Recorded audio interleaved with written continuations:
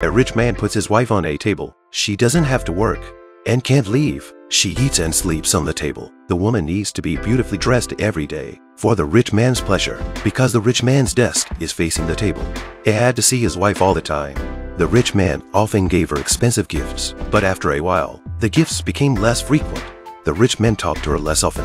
One day while he was working, his wife wanted to talk to him, but the man asked someone to turn the table around.